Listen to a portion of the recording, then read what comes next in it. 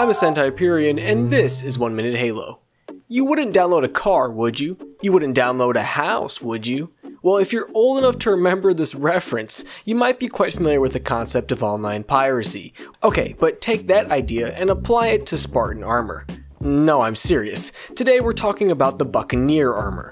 This armor is described as being made basically of store-bought components, meaning it's virtually homemade, but it's also compatible with the UNSC's assumed private visor system.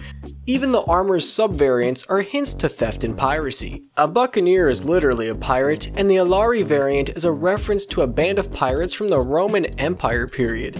It's worth noting that Buccaneer seems to be related to the SPI armor in some way, and it's possible that the Buccaneer armor in Halo 5 is the first ever Spartan asset to be recovered and utilized by a private party.